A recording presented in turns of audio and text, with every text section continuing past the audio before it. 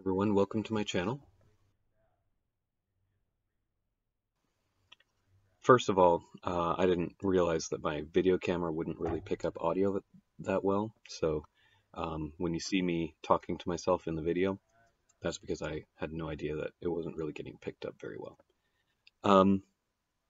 This first part of the video, there's nothing special going on here. I just wanted to chat a little bit about our operation, kind of give you some background on what we do and how we do it, why we do it. So I am a brand new farmer. I've never really done anything like this before. I was always an outdoors type of person growing up. Went to school, got an advanced degree in mathematics, and now I teach math and I do math research for a living.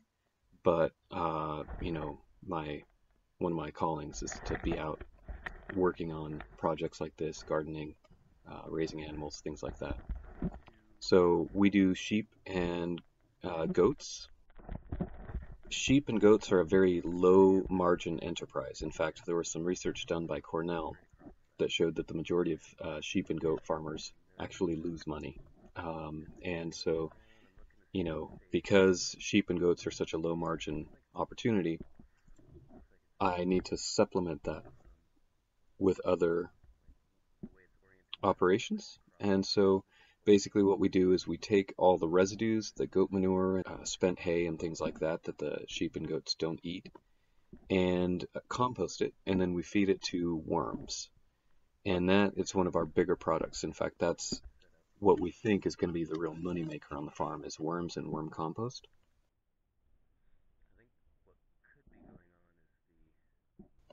If you buy worms, they're about $20 per pound, and worm compost can be as much as $5 per pound. That's what we've sold it for.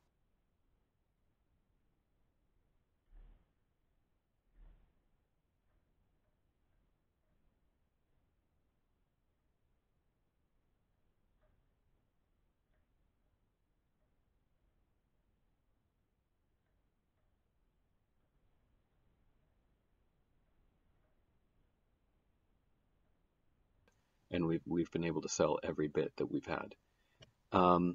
So basically that's the idea behind our farm, is to take multiple enterprises and use the waste streams of one to feed in to another to create a value added stream from, you know, from some other operation. So what you're seeing here is a trommel, or a screen, that we're going to use to screen our compost. We currently have two trommels. One is a 1/4 inch screen, similar to what you're seeing here, and the other is an 1/8 inch screen. But those are trommels that we have to turn by hand. So this new trommel that we're putting together is going to have an electric motor on it. So what you're seeing, I have a partner on this operation, and what you're seeing is what he's done is taken some bike wheels, bike rims, took the spokes off, and then basically put some 1/4 inch wire mesh in those bike rims, and that's going to be the frame of the trommel. We have these casters that you're seeing here, the plastic wheels that are nested inside the bike rims. And then I built this frame to go around the trommel, the screen. And right now I'm putting in an axle that's going to attach to the electric motor. So you see that third bike rim right there. That bike rim is going to be attached with a belt to an electric motor. And I'm putting this axle through the middle because it's very, very difficult to get the spokes onto that bike rim correctly. So what I want to do is have that spindle that you're seeing in the middle there, right dead center inside the bike rim, so that when I start putting the spokes back on, it'll be nice and centered, and it'll be easy to put the spokes in the right place and at the right angles. So here, I've drilled the other side, and now I'm going to drill this side with a hole that's at the exact center. The strings and things that I was using at the beginning of the video, I was using those to get the exact center as best I could. Very painstaking, slow process. Once I got the other side drilled out, though, drilling this side turned out to be much, much easier to get it nice and centered. And so that axle is going to go right through these holes. The axle is made of surveyor stakes that I bought from Home Depot. It's just metal. It's not any high quality metal, but metal overall is kind of expensive to purchase. So I found these surveyor stakes at Home Depot. They're pretty cheap, and they've been doing the job just fine for us. And so I took those metal stakes and I drilled a hole down into them, and then I tapped that hole with a tap to thread it. And so now I've got these two metal stakes with threads, and I can feed an all-thread bolt through the spindle. I'll explain this a little bit more later in the video, but I've got these all-thread bolts that I combine two of those surveyor stakes with, and then the spindle to the bike rim is in the middle. So that's going to feed through the middle of the trommel.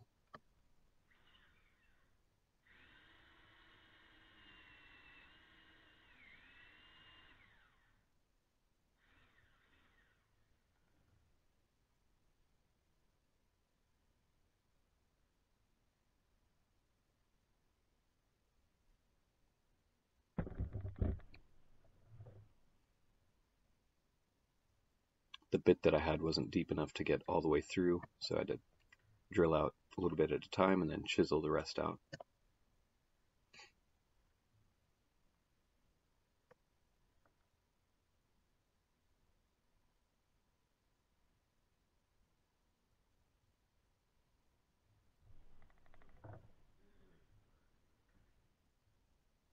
Okay, so here's the axle.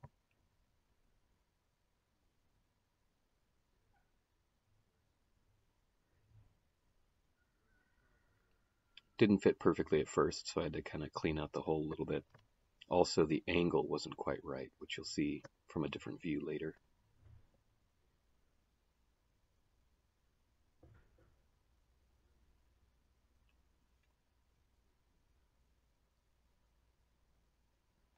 Okay, so there's the whole axle all put together. So that spindle right there is the spindle that the bike rim was made of before I took it apart.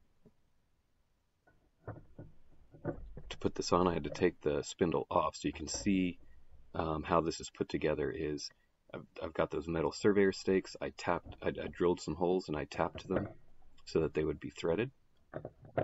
And then I've got that all thread bolt that's holding the spindle for the bike wheel.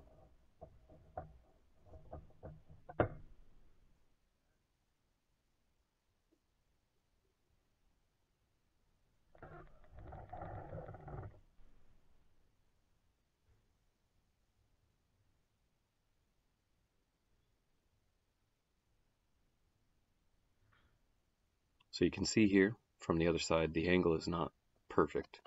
So I had to kind of clean out the holes, give myself a little bit more space to work with. And then that's going to allow me to attach the axle. So chiseling out some more here, scraping out some more from that hole on the other side.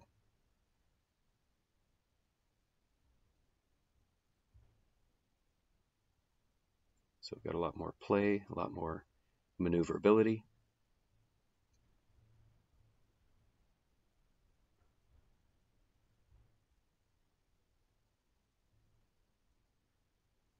And it's all attached.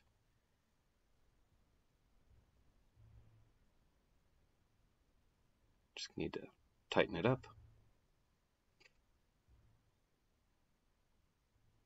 Terrible camera angle, I know.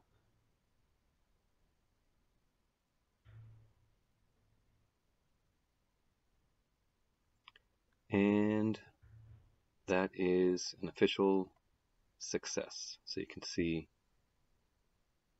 that rotates nicely. The hole, now notice it's not perfectly straight, so that I was able to fix that with a simple nudge to kind of push it so that it straightened out.